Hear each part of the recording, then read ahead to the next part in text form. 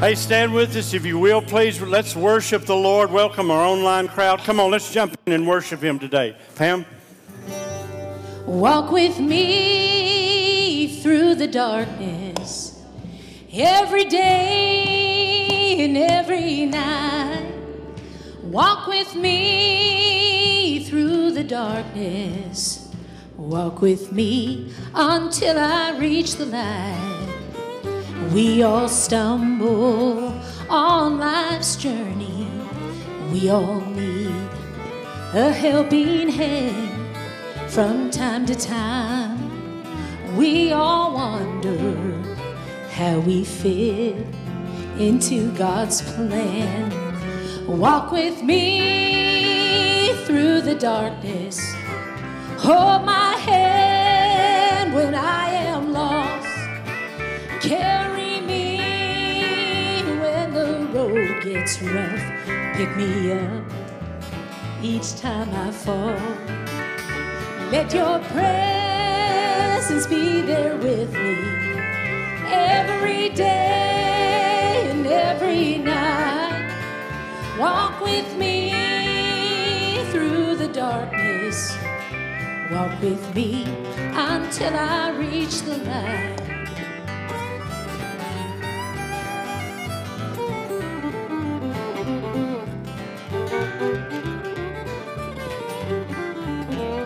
When I'm in my darkest hour and I feel like giving up, take this weight up off my shoulders.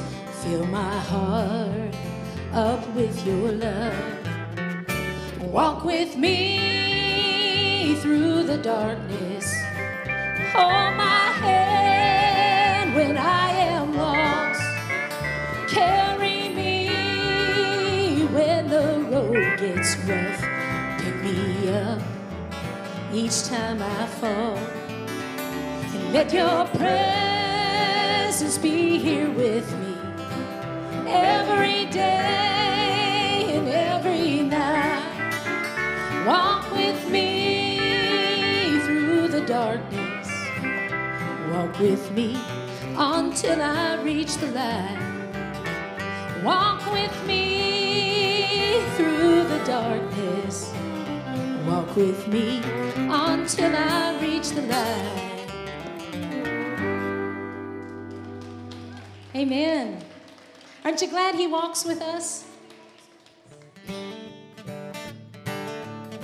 Oh, I think you can clap real good this morning. I can't really see you, but I can hear you. Get up, get up, get up in Jesus' name. The Lord is calling daily to those who would be saved. Don't go down defeated while victory is here to claim. Get up, get up, get up in Jesus' name. Well, at the gate called Beautiful, they're laid out in the street. A poor and lonely beggar who was crippled in his feet. As John and Peter passed him, they saw his need was bad. They had no gold or silver, but they gave him what they had. Get up, get up, get up in Jesus' name. The Lord is calling daily to those who would be saved. Don't go down defeated while victory's here to claim. Get up, get up, get up in Jesus' name.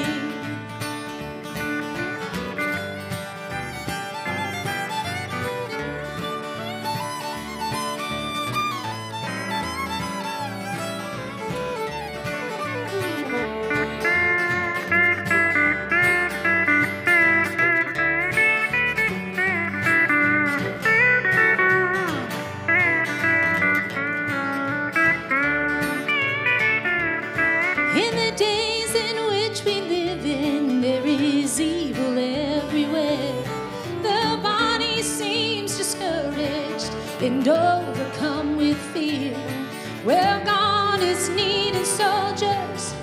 to get up all the pews and take a hold of the power that John and Peter used. Get up, get up, get up in Jesus' name. The Lord is calling daily to those who would be saved. Don't go down defeated while victory's here to claim.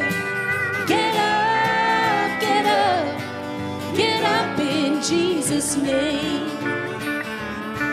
Get up, get up, get up in Jesus' name. The Lord is calling daily to those who would be saved. Don't go down defeated while victory's here to claim. Get up, get up, get up in Jesus' name.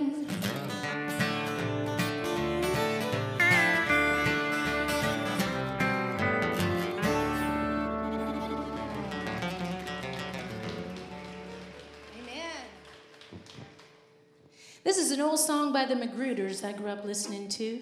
To me, he's become everything. Is he your everything this morning? I don't want to do life without him being in the middle of it. 1, 2, 1.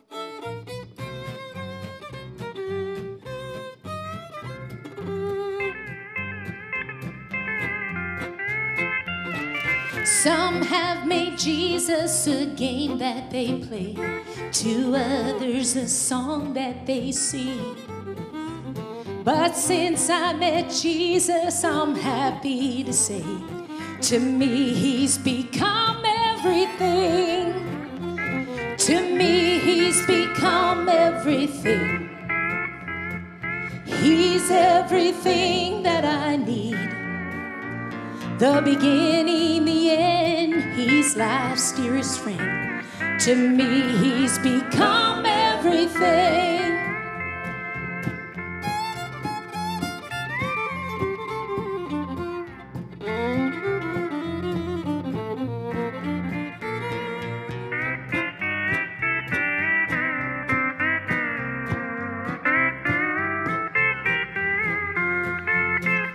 When I wake up each morning, he's right by my side.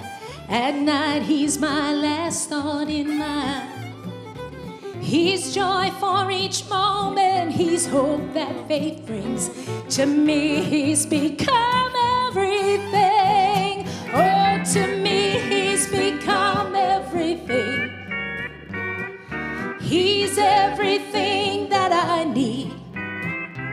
The beginning, the end, he's life's dearest friend. To me, he's become everything. To me, he's become everything. He's everything that I need. The beginning, the end, he's life's dearest friend. To me, he's become everything. Well, he's the first and he's the last, and the future and the past. To me, he's become everything.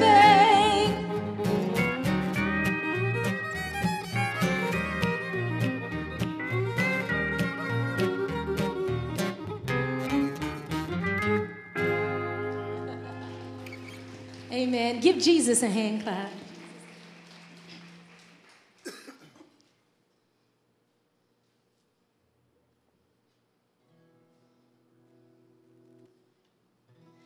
I believe in a hill called Mount Calvary.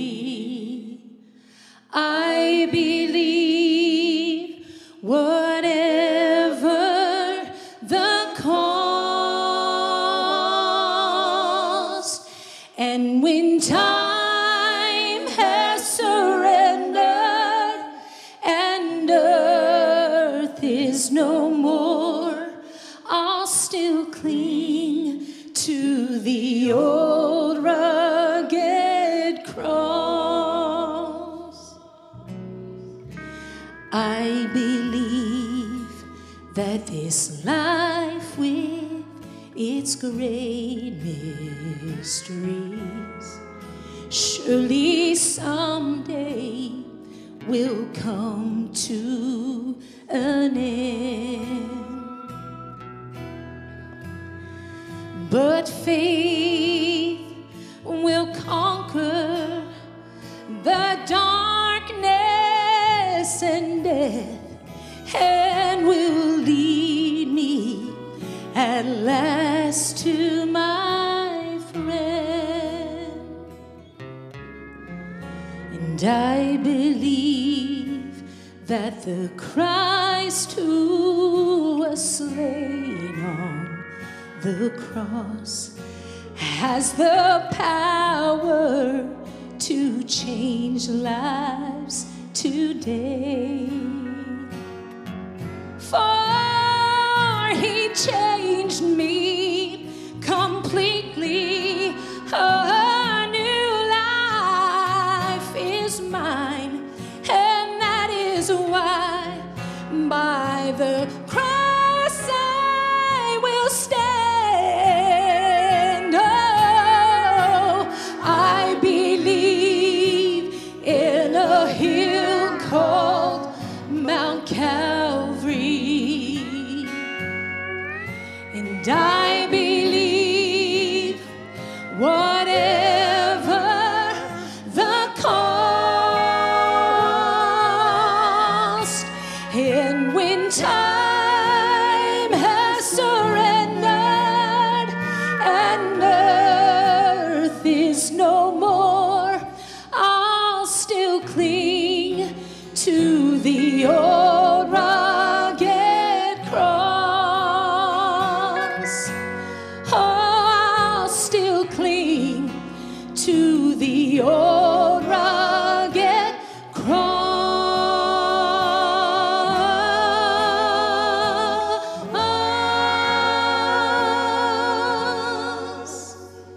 Oh, come on.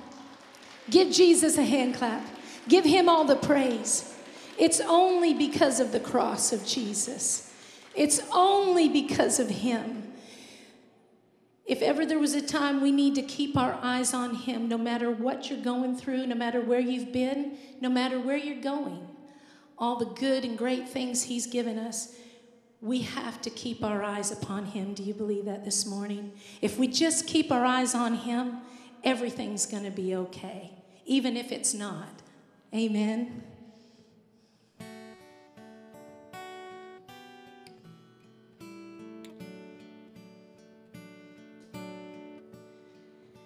Turn your eyes upon Jesus. Look full in his wonderful face, and the things of earth will grow strangely dim in the light of his glory and grace. Turn your eyes upon Jesus. Look full in his wonderful face, and the things of earth will grow strangely dim in the light of his glory and grace.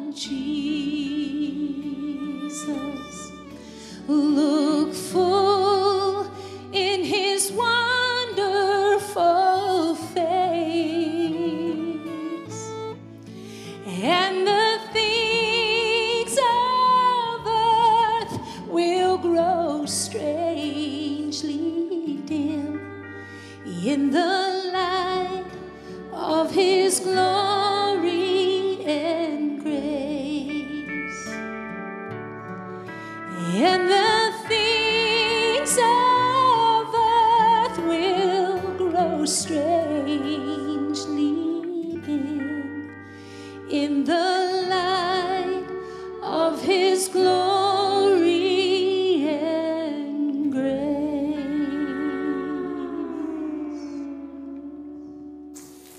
Come on. Praise the Lord. Anybody ever seen the video about the squirrel in the church? Anybody seen that? Yeah. I think we had a squirrel in the sound equipment this morning. Anybody hear that besides me? Yeah. One time, Pam, without any music, maybe we can escape the squirrel in the speakers. Turn your eyes upon Jesus. Let's sing it just one more time before we open the Word together. Turn your eyes upon Jesus. Look full in His wonderful face,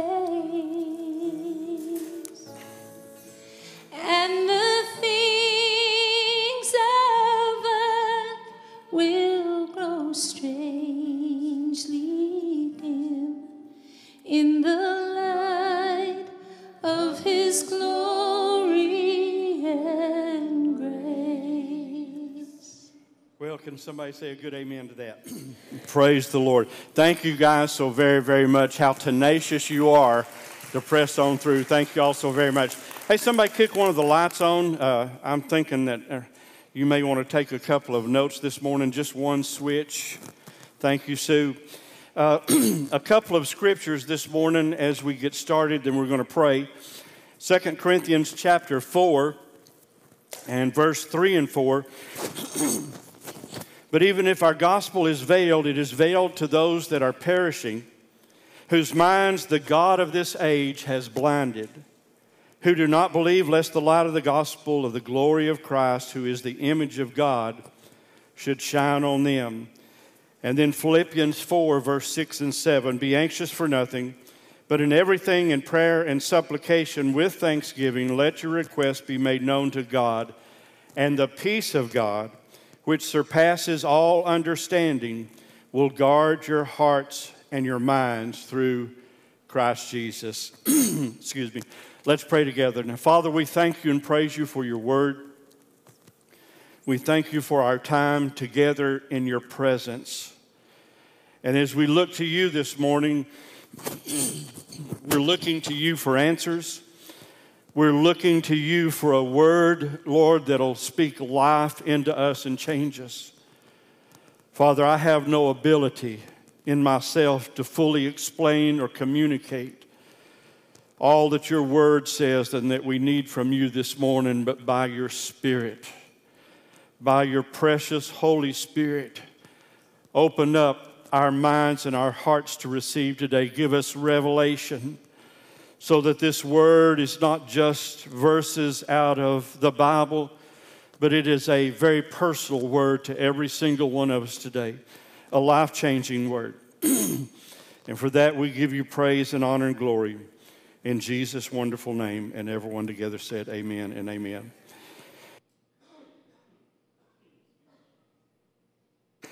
I want to share with you something. I titled this War of the Worlds, the Battle for the Mind. And I did so in believing that it is exactly where so many people live, whether you're here in this room or whether you're watching online or watching later. And that it is a fight that perhaps some people have thought that they could never win. But it's certainly something that we need to look at this morning, and hopefully I'll share enough with you, and with God's help and by His Spirit, you'll walk out of here with a deeper understanding of what may be going on in your life now, or has gone on, or will go on in the future. The truth is, the most significant battlefield in your life, no matter where you are right now, is in your mind. It's a battle that everyone fights. It's a battle that everyone has to wage, whether they recognize it or not. It's a battle that's going on. It's the place that the devil works on you the very most. It is his greatest target in your life. Excuse me. Most people fail to realize it, and that single failure of not recognizing what may really be going on in your life is what leads most people to lose this battle simply because they don't understand it. They never enter the fight. It's a one-sided battle going on against you and your life and your peace and your joy and all that you want or need to be and all that you've ever dreamed for or hoped for. The single greatest way that the devil then will get to you and gain access through your life and into your life is through your mind and through your thoughts. It's a battlefield. That's his battlefield. It's the chosen area that he uses that that you are most vulnerable in. The word in Corinthians says that the devil has blinded the minds of people that are perishing. It's not something that we may like to talk about or that may be our most fun thing that's going on. But how many of you would agree with me, if something's after you to destroy you, to steal from you, to kill things in your life, to destroy you, you need to know about it. Amen? You can't just ignore your enemies and pretend like they're not there and expect it just to go away. It doesn't happen. Did you realize that if the devil can get you to think even just one wrong thing, he can control you and keep you captive in that area for a lifetime? Just think about it. Even one thing, even just one thing, one wrong thought can lead to a lifetime of bondage. If he can get you thinking wrong in any area, he can stop you every time you start to make a change in that area, every time you start to make progress in areas of your life. If he can get you to think just wrong in just one area, he can always stop you in that area because you have opened a door for him. Some of you have had wrong thoughts, error, even error about God and his word, and sometimes had wrong teaching contrary to God's word and his will. They are thoughts that have been introduced to you that will hold you captive in a single area. For instance, some people think that the only thing that they have to do to go to heaven is just to be a good person. Maybe live by the golden rule. Just try to do the best that they can in life, and everything is simply going to be okay because they did the best that they could and they were just trying to be a good person. It's a lie, and it'll lead people to hell. That's why some people have to get lost before you can get them saved. Sometimes we need to know, and it needs to be opened up and revealed to us. That's what Corinthians was talking about, that they're blinded so that they cannot see where they are and how far away they are from God. Sometimes we need to have that revealed to us, not by us condemning people, but by a revelation of the Spirit. The Bible says people are drawn to repentance by the love of God, not by the chastening of God or us in other people's lives, condemning them for who they are and how they live. Somebody say a good amen to that.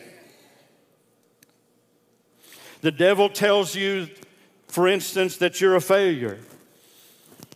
Maybe you've thought that at some time, that you'll never be successful, that you'll never amount to anything, that you'll never love again, that nothing's ever going to change, that it's always going to be this way. Maybe your parents had cancer and you've decided that that's the way it's going to be for you. That's your thought. Your family died of heart failure and you'll die from it. Mike Pinkerton Sr.'s not here this morning, but I imagine because he's thought about it, and I'd ask him if he was here.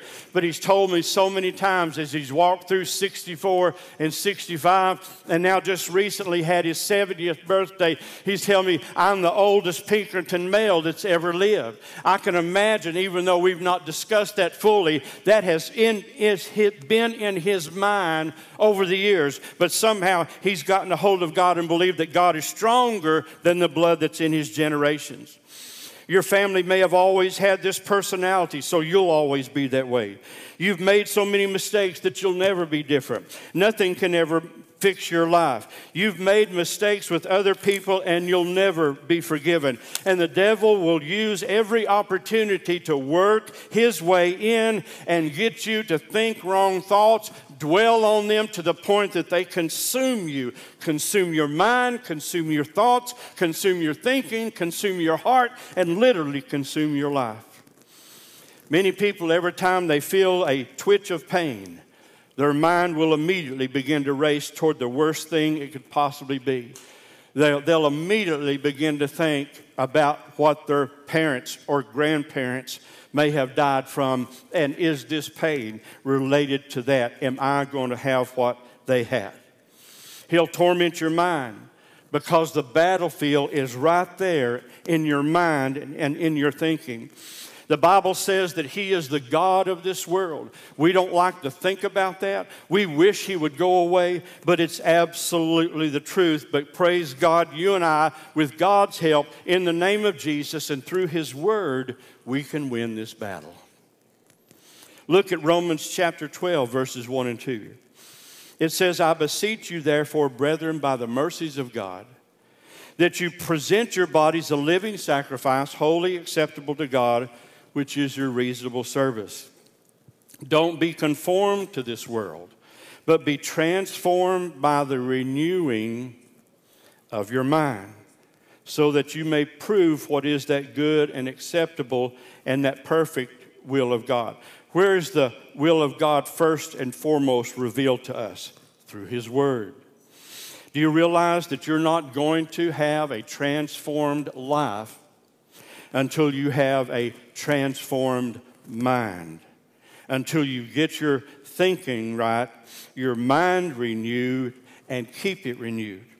Did you know that you can have heaven in your heart, but be living every day with hell in your mind? Did you realize the devil will use that hell in your mind to bring hell into every single part of your life, and not only your life, but everything and everyone around you in your life, every single place that he can? But the Bible says for you to be transformed by the renewing of your mind. And you and I have to be committed. If you want to win this fight, the first place perhaps that you've got to start is to resolve yourself that I'm going to build patterns in my life. I've got a willingness to get into God's Word and to stay in His Word, and I'm going to devote myself one way or another, somehow, some way. I'm not going to live in this, thinking these things all the rest of my life. I'm going to build some strength and some good places in my life by His Word, and it's that Word that will begin to bring transformation to your life. Every time the enemy brings negative, fearful, threatening, hurtful, distrustful, isolating thoughts into your mind, when this happens, immediately you begin to ask yourself, even though I'm thinking this, even though I may even be feeling this, I've really got to go. This is where you've got to get. I've got to hear what God says about what's going on in my life and what I'm thinking and what's in His Word. What does He say about this thought I've got? What does He say about what I'm thinking? And then you get into the Bible and you find you a scripture that'll deal with what you're going through, and by your own actions, by your own will, you choose to let it take preference over the thoughts, the negative, the hurtful thoughts that you're thinking in your life. I would challenge you, and I have done this, to build an arsenal of scriptures that deal with things that you face. Every time you face something, find a scripture in the Bible. Ask someone if you need to, but find a word somewhere, a scripture somewhere that deals with what you're going through. And if I was you, whether you use a Bible or not, or in your phone, build you an arsenal of those things in the back of your Bible, so every time that comes, you can run to it. Even better still, memorize those things. And I promise you, if you do, the Spirit of the Lord, the Bible says, will raise up a standard against those things that come at you. That standard that He'll raise up against those things that come at you in your mind come out of your memory and the Word that you know. It's the Word that He raises up. It's the war that's going on. It's the war of God's world versus the devil's world. Think about this. as surely as the devil's thoughts, your enemy's thoughts, will open doors to all kinds of hell in your life, how much more God's thoughts that are higher, the Word says, His thoughts are higher than our thoughts. His ways are higher than our ways. That His thoughts, His Word, and dwelling on those words will open up for your life His blessings. The Bible says, Jesus said, John 8:31-32, if you abide in my word. You know what the word abide means? It means you live there. You get there and you stay there. It's where you live. It's where you operate. It's what you depend on every day. I can't tell you how excited I am when I hear so many folks telling me about going what they read in their devotions in the morning, that they get up and start their day with the Word. And it's important, if you abide in my Word, then are you my disciples indeed, and you shall know the truth, and the truth shall make you free. Why did he write all of these things? About our mind, about our thoughts, about the God of this world, about our minds being blinded, about our minds and our thoughts needing to be transformed and renewed, because he understood better than anyone could possibly understand the challenges that you and I would face as we live this life for him, now becoming a citizen of another world, but having to live out this world and our lives in this world and depending on him to help us do that. He knew the thoughts that you would face. He knew the things that you would be tempted to think. He knew the things that would be introduced to you or presented to you so that you could dwell on that to the point that it would consume you. Now look at what the scriptures talk about that happened with Judas. John 13, verse 2, and supper being ended, this is around the Last Supper there. And supper being ended, the devil having already put into the heart of Judas Iscariot, Simon's son, to betray him. Look at what it says. The devil having already put into the heart. He had and he has the ability to do that. One translation says it this way, and actually makes it a little more sense, a little more correct really about how the process takes place of putting something in our mind and in our heart. Let me read it from this translation. It says, John 13:2, while supper was proceeding, the devil having by this time suggested to Judas Iscariot, the son of Simon, the thought of betraying him. By this time, the devil had suggested to Judas Iscariot the thought of betraying him. Now, did he show up like he did in the garden when he took on the body of a snake? No. Did he show up as some comical, fictitious, storybook, fantasy book kind of red thing with a long pointy tail and ears and a pitchfork? No. Did he show up in something that Judas would have readily recognized is that this is the devil? No. But in a world that you and I live in very, very much, but that we cannot see, in that world, in this unseen world of our spirit and our thoughts and our thinking and our dreaming and our believing, in that world that's outside this tangible world right here where he operates from and out of, in that world, in that arena. A lot of people have likened it to radio or television signals.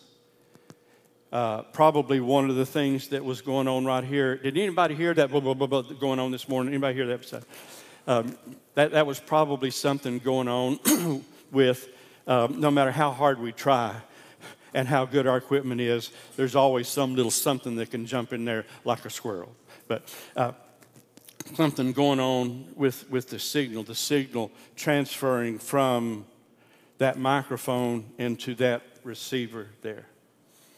But right now in this room, even in the things that we can understand and identify physically, electronically, scientifically, there are signals floating through this room. You could take your phone out. I don't have mine, but I can take my phone out right now, and by that phone, I can pick up or I can send. I can pick up all kinds of stuff. I can pick up a radio station. I can pick up TV. I could sit right here even without a cord tied to anything, and I could watch all 10 years or 19 years, whatever it was, of Gunsmoke. Somebody say, thank the Lord for Gunsmoke. I love it when I get to talk to folks who like old westerns, and we talk about Laramie and all the good old Western shows and who they were. You know, a lot of those guys, just a little side note, you don't have to be, I mean, this doesn't have to interest you. I'm going to tell it to you anyway. But a lot of those guys, I mean, they were the real deal. John Fuller, was it, that starred in Laramie, the smaller black-headed guy? Man, he was a cowboy. He was a rancher all his life. Not that doesn't matter. But anyway, we can pick all that stuff. It's here. It's in a world that you and I can't see, but it's very, very real. Would you agree that it's very, very real? You know, they've even gotten now where you can transfer electricity without a wire. You can send electricity just through the air. You can charge something just through the air. The Lord, from the place from which He reigns, has created something extraordinary in the world that we can see. But it becomes incumbent on us, important to us, not only that we not neglect that world, which we are now very, very much a part of. We've come awake. We've been woken up. I'm trying to find a good word. But when you got saved, His Spirit came inside you. His Spirit joined to your spirit. You were immediately interjected, put into this spiritual world that become very much alert now, not only that's what's going on in you, but that world has become alert to you. I can tell you right now with great assurance that the moment that you accepted Jesus into your life, a red flag went on up in the bowels of heaven, and your name was entered into their list of targets. Hey, there's another one that's been made alive. How's the word say it? By His Spirit. Been made alive now in the Spirit. Now, even though they have one leg in the natural world, they now also have one leg in our world. And while we still have access and a right to operate in this natural world, we better get after them real quick, because if we don't and they learn anything, they'll cause chaos in hell. They'll cause chaos in our world. And you were thrust into this new world that's very, very real. It's as real as those signals that's going on. It's real. It's real. It's real. It's real. And you and I cannot just simply ignore it. If you ignore it, He'll control your life somewhere by suggestion. The devil entered in or relayed the thought of betraying Jesus into Judas' life through suggestion. And it's quite often just that way. It's very subtle. Sometimes it's very soft. It's very gentle. The place I get bombarded the worst is in the middle of the night. Anybody do that? Forgive my graphic example here, but if I have to get up and go to the little boy's room in the middle of the night, I get just enough awake to find my way there to the room, but not awake to ward off what begins to come at me really, really quick. because I'm a little dull. Anybody know what I'm talking about? You're just not quite sharp. And your intellect, which flows out of your spirit, if it's connected right, that would recognize that right away. If you're not careful, in just that fast, he'll shoot a worry into your head. He'll shoot a concern into your head. He'll shoot a thought into your head about yourself, how you feel about yourself, how you think other people feel about you. Listen, he has got an arsenal that is unbelievable, and he has a database, if you will, of everything that you've ever done that's gone on in your life. He is not omnipresent. He is not omniscient. He doesn't know everything, and he's not everywhere. But listen, there was a third of heaven that fell when Lucifer rebelled against God. How many are there? I don't know, but there evidently must be plenty, or they're all surrounded around me and you. Can you say amen to that? Your thought life. Your thought life.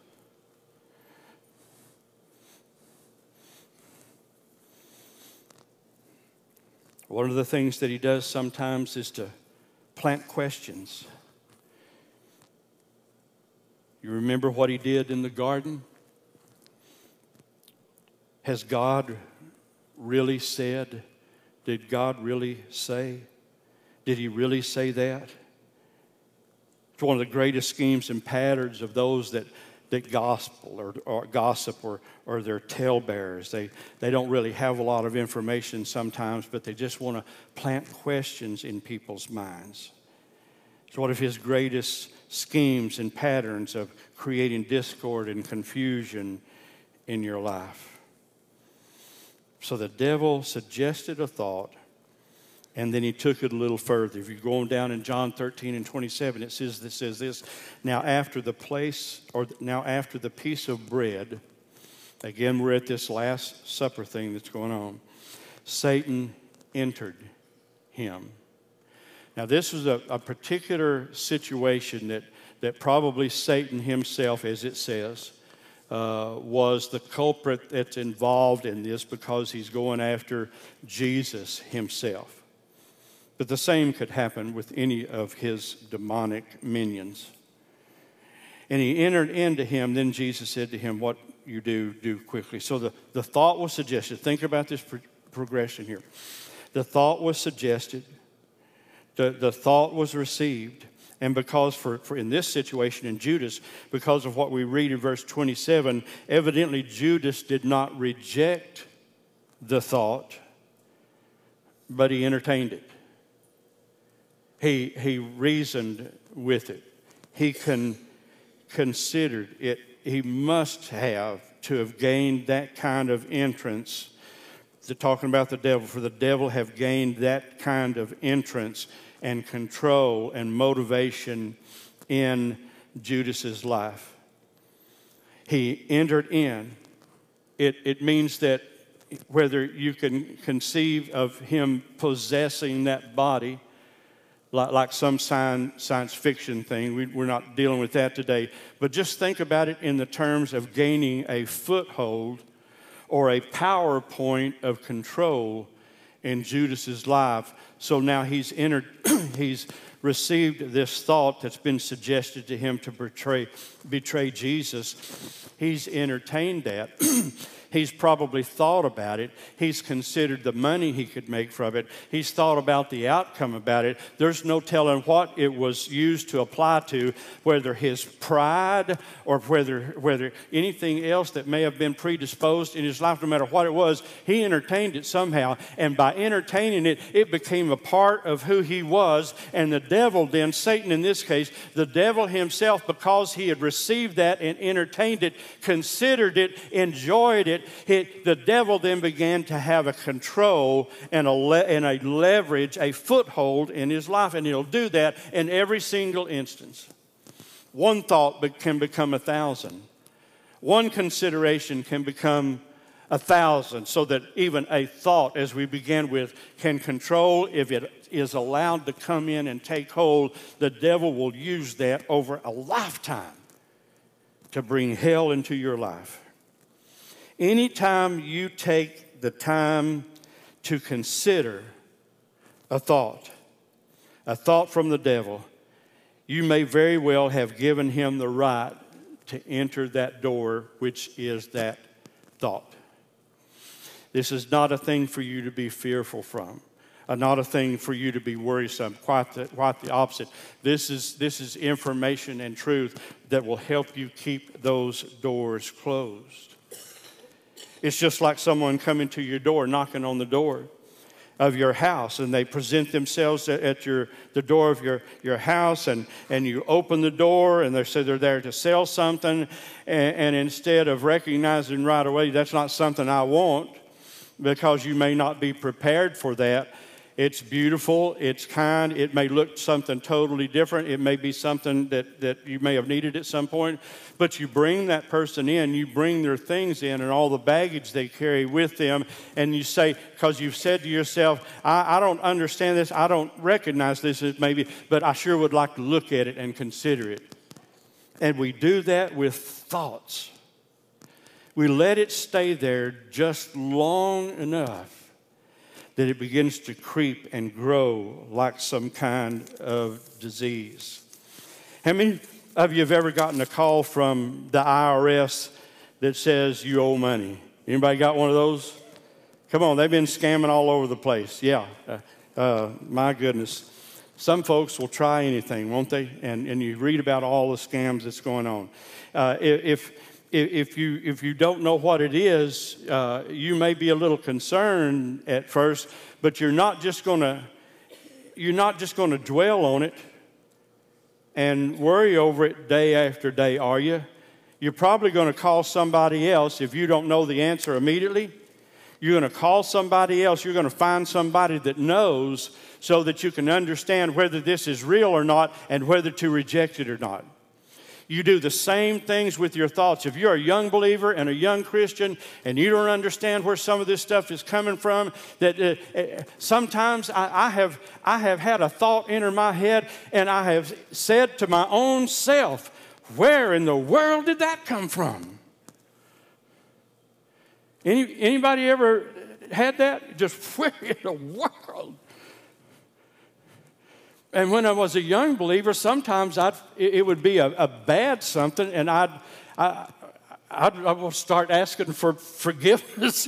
Lord, what in the world am I thinking about? Till somebody finally told me, hey, that's not you. You need to know who you are now and who you are in Christ Jesus. You need to know what's going on. We're in a world that's full of mess. Full of wrong things, full of bad things. Your life, you may have all kinds of memories. You may have been told all kinds of things that even we've talked about concerning sickness or diseases in your own family line. And all this stuff whirling around in our memory, around us, all this stuff going on. And our vulnerable place is, that's why he tells us, be transformed, be strengthened, be empowered, become strong, become stable, become a warrior by renewing your mind. And the only way to renew your mind is with the truth of God's Word. When you have the truth of God's Word in your life, one of the reasons we've started this learning center is to give you a foundation. You don't have to know about every bad thing in the world as long as you know all the good things in God's world that'll stand up against anything bad that'll ever come at you. We live in this world with all this mess that's always going to be coming at you. Always wanting to gain entrance into your life. Always wanting to gain a foothold. Always wanting to take you further than you would have ever wanted to go, doing things that you have never wanted to do, feeling ways that you would have never wanted to feel. And sometimes, even as I put in my byline, feeling like you're in a fight that you may never, ever win until somebody comes along and said, oh, yes, you can. You can, because Jesus has made us more than conquerors. Because Jesus is one of victory that you and I can have. Because we can set our minds on him, and he can fill us and resist anything that the enemy would bring against us. The Bible says in Jeremiah 29:11, "For I know the thoughts that I have toward you, says the Lord. They are thoughts of peace and not of evil, to give you a future and a hope." If you, again, remember, if you accept that thought against you, you can open a door that'll give him access to your life. But if you resist and reject it, you'll close it, you'll keep him out, and you'll win the battle of your mind. Some of you may still be saying at this point, why all this about the devil? Do we have to talk about a devil? I just once again want to tell you that we do. It's the same one that spoke to Adam and Eve. It's the same devil that accused Job to God. The same devil that hindered Daniel's prayers. The same one who spoke to Jesus many times, offered him many things. But the word says that Jesus came to destroy the works of the enemy. And he gave us his word that becomes a sword, as Ephesians tell us, a sword of the Spirit. Why a sword? Why is the word considered a sword? A sword, do you say sword or sword? Dave, is it sword? Marine, is it sword or sword? A sword of the Spirit. It is an instrument of battle. It's an instrument of war. It can be, his word can be something that builds your faith, gives you strength, brings you peace and security and understanding. But you cannot miss this part. It also has to be a sword that you use to defeat the enemy of your life. And the place that he'll begin and always use most is what's in between these two ears. Sword of the Spirit. A sword of the Spirit. It's the place that you'll win. It's the only place that you'll win this battle. By knowing what's in this book, by staying in it, loving it, and use it. His word tells us that we war not against flesh and blood, but against the devil. Yes, we're in a war of two worlds, God's and the devil's, and it's being played out right now in the minds of his people. But even though he came to kill, steal, and destroy, Jesus has come that you and I can have life and have it abundantly. Years ago, Joanne and I will have been married 41 years. You were waiting to see if I could get to 41 years. We've been married 40 years. I don't remember ever seeing her mom out of a wheelchair. Always had that just got worse and worse and worse, crippling arthritis in every joint. Anybody know people that's really dealt with a lot of crippling arthritis? And I don't know how long or how far back that goes in her family line, but I know for sure that not only then, but over the years, it's been a thought. She's been challenged at it. There have been times that we have talked about it, times that we have prayed about it, and battles that we have thought in areas and joints in her body where over the course of years there have been times that fool devil, that fool enemy has come to do something contrary to God's word, and pain in her hands and joints, pain in her wrists or elbows or shoulders, pain in her hips, times it pains in her knees, sometimes in her ankle and her feet. This is not something that's going on every year. I'm telling you something that's gone on over 4 years. And every time, the battle is this: the enemy's come and whispered in her ear. See there, you've dodged it for a while, but it's finally time for your body to diminish and go into this crippling arthritis that you were born to have. But it's always fallen, listen to me, it's always fallen on deaf ears. Because as a young girl, 16, 17 years old, going on into Bible school, Joanna started Bible school. She graduated a year early from high school, went to Bible school on her own, worked her way through, paid her own way. No vehicle, no way to get anywhere, but she went on and she armed herself with the knowledge that Jesus Christ is the same yesterday, today, and forever. And he that is the same that he was and will always be is healer. He's healer to me. And the blood of Jesus is stronger than the blood of generations. Your words, enemy, and your pains are falling on deaf ears. I will not hear that or listen to it. And we have found out time and time again that he will not fail you. He cannot fail you. The blood of Jesus is more than enough. All that he's paid for to make you well and whole, and keep that mess out of your mind so that you won't live tormented with it day in and day out. So renew your mind. Close the doors to wrong thinking. Set your mind on him.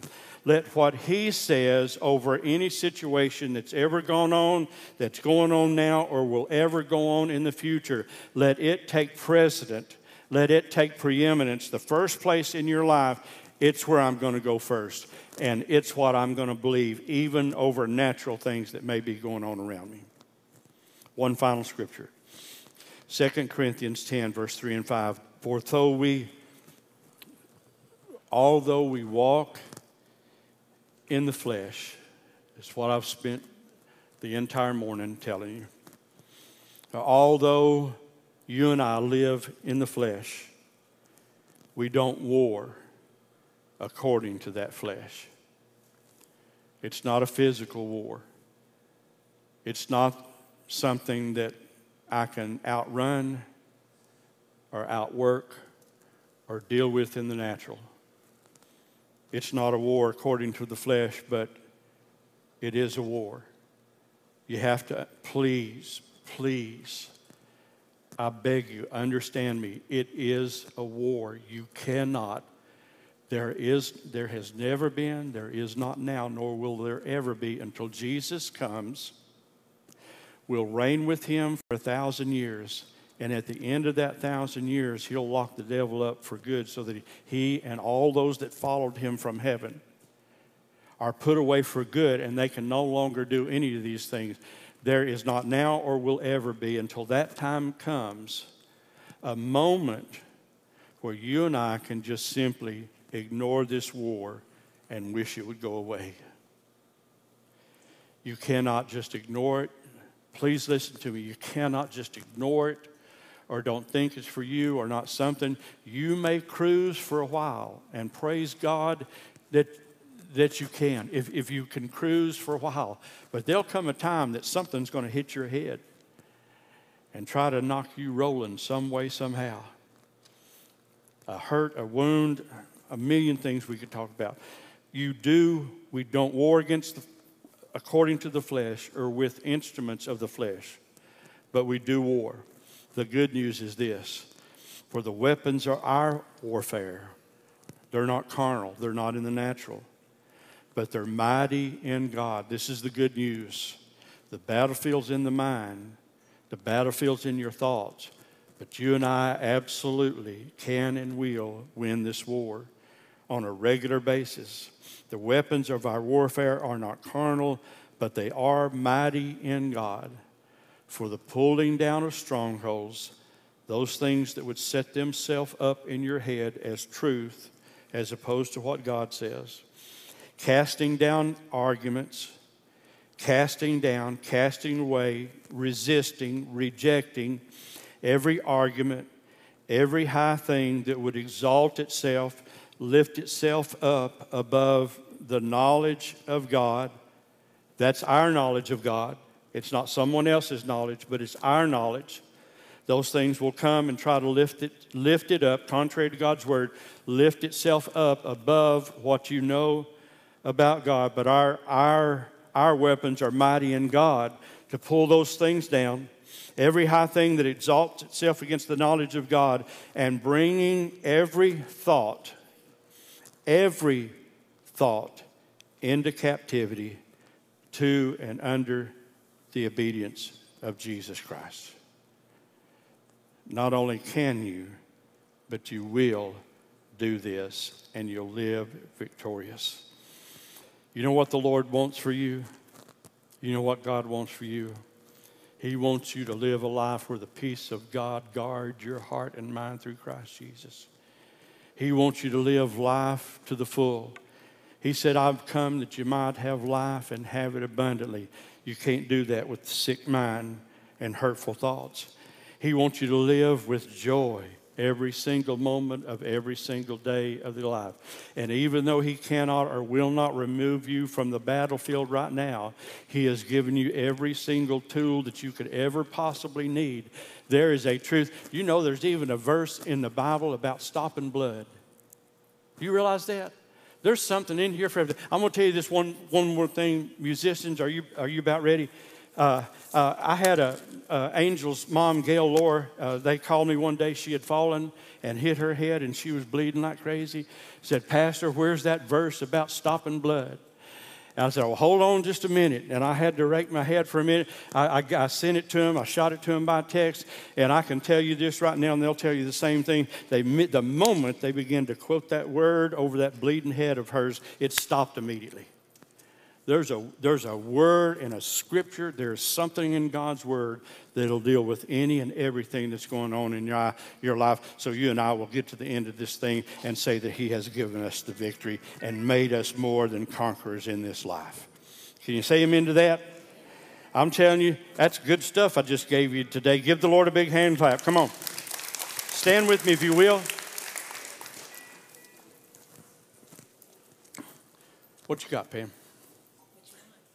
Turn your eyes on Jesus, one verse, then we're going to pray for folks. Yes. Hold on. Just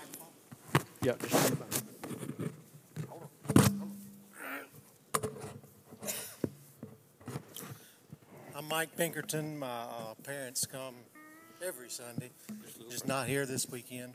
I've been coming since we were at Page. Well, I'm going to try to get this out. Thursday, I was involved in a major accident.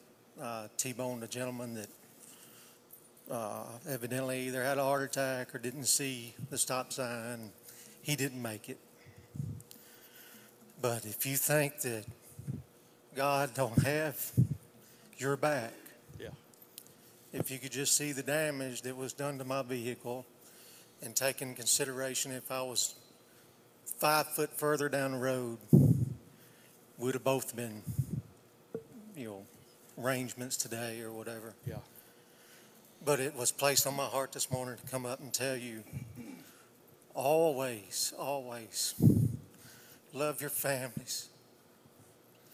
Because you never know when that last drive to work or from work might be it. And I know because I called on His name at the last second before impact that He's not finished with me taking care of my family. There you go. I know if He'd have taken me, I'd been better off with Him than I am here on life. But He's not done with what I need to do. Amen. And just love your families and don't be in no rush. Trust the Lord. Trust in Him. Amen. Everything He places on you, you can handle. That's right. And I just felt that somebody else needed to hear that today. Amen. You know, when I was young and I went up and got baptized and gave my life, and there was a feeling come in my chest that I felt like if I kept sitting in that seat, I wasn't going to be able to stand up. I wasn't going to be able to be crushed. Yeah. I had that feeling this morning. Yeah. So God's here. That's right. That's the Spirit of God. Amen. Amen. I love all of y'all. Amen.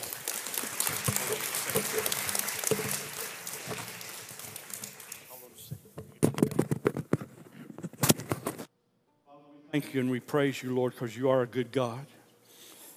And in that moment, because Mike's life is filled with the knowledge of you, and by your glory and grace, he was reaching out to you. Even in that moment, that's the first thing on his mind, is to call on God. Lord, let that be in our mind. Let that be in our hearts and minds, Lord, to reach out to you. Lord, I thank you for your hand of protection over him. I thank you, Lord, for your protection over his family. Lord, I ask you to protect his mind and his thoughts even. Lord, and even reach out to that family who's lost a loved one, and we'll thank you for it. But we trust in you today in Jesus' name. Give the Lord one more big hand clap. Thank you, my brother. Love you. Love you.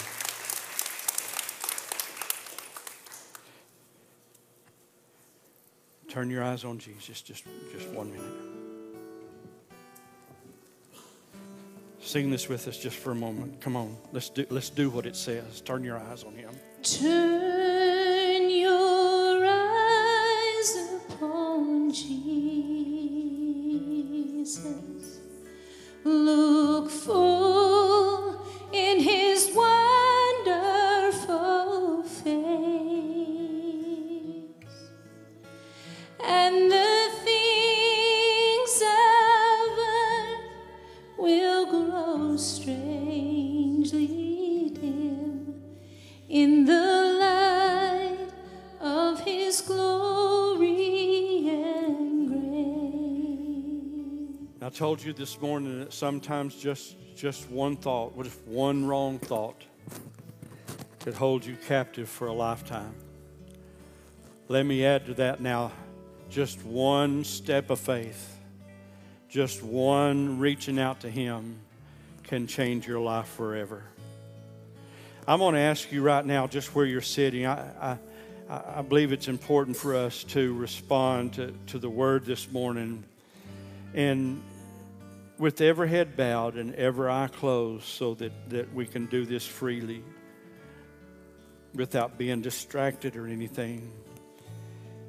If you're one of those today whose minds have been bombarded, you may have seen things, been a part of things, felt things, watched things, done things. Wherever it's coming from, it really doesn't matter. The only thing that matters is that Jesus wants to give you a mind of peace, a mind of joy, a mind of health, and a mind of strength. And sometimes it's just a time just like this, where just a simple act of faith can reach out to him and respond to a call, respond to this, to his word, and say, I want to be free. I want to be completely free. So with every head bowed and every eye closed, if that's you this morning and you battle some stuff in your head, would you just as an act of faith just reach up toward heaven right now? You're reaching out to him and saying, Lord, I want to be free. I want to be healthy. I want to be whole. I want to be right in every area of my life. I want your word above all those things that bring hurt and pain and destruction in my life. Father, right now, Lord, we look to you, both the author and the finisher of our faith. And Lord, every single one of us, whether we're here in this room or whether we're watching online, we're recognizing right now. We're addressing and we're calling out those thoughts that have been hurtful and harming and destroying to our lives, and we're saying no. We're calling out that those things stop right now this morning. We're replacing them with the Word of God, and we're saying in the name of Jesus, I won't think that anymore. I don't receive that anymore. I'm not going to live under that anymore. I'm not going to deal with it anymore. It's no longer going to be a part of my life. My life is going to be filled with God's thoughts who are higher than my thoughts and are going to overwhelm those things. And in the place of those things, God's going to set up a new encampment in my mind and in my thoughts so that I can live and be and enjoy everything that He's come for me to have. And I say to you, brother and sister, I say to you, be free in the name of Jesus. Let that stranglehold and that vice that's sometimes on your head be removed today in the name of Jesus, according to the power of His blood and the authority of His great name. Be free. And I speak life over you. I speak His healing and His joy. I speak His restoration and renewing over you. And Lord, we give you praise in your holy name. Before we leave this morning, let me ask you while we're still praying, if you're here today and you've never asked Jesus into your life, or whether some way, somehow, you may have strayed somewhere along the way and it's just not what it needs to be, and you need to renew that commitment to the Lord, I want to pray with you before we leave today. It's only going to take a moment. It's not about the length of time, but it's about the sincerity of the heart. But if you're here today and you need to pray and once again commit your life to Jesus, could you, while everybody's praying, could you also stick your hand up toward heaven and say, yes, that's me. I need to see who I'm praying with. Yes, that's me. Yes. Yes, you're not alone. There's several hands across the room watching online. Everybody pray this prayer aloud with me and say, Dear Father God, I come to you this morning knowing I need a Savior. So I'm asking Jesus, dear Jesus, become the Lord of my life. Come live in me and let me live in you now and forevermore. In your holy name. Now, Father, I thank you and I praise you that your word is true. If we believe in our heart, if we confess with our mouth that Jesus is Lord, that we would be saved. Now, Father, fill them, give them a hunger for your word. Cause them to grow in grace and in understanding of you. And Lord, and help them build a defensive wall inside their mind of the word of God that'll keep them free from every harmful thought that would ever come at their lives. We pray it and believe it. In Jesus' wonderful name, and everyone in agreement said a great amen and amen and amen. Come on, give the Lord one more big hand clap. Now may the Lord bless you and keep you. May the Lord make His face to shine on you and give you peace and grace everywhere in your life, including your mind and your thoughts. May the Lord supply all your needs according to His riches and glory by Christ Jesus. Let no weapon, let no thought, let no suggestion, let nothing designed against you find fulfillment or success anywhere in your life.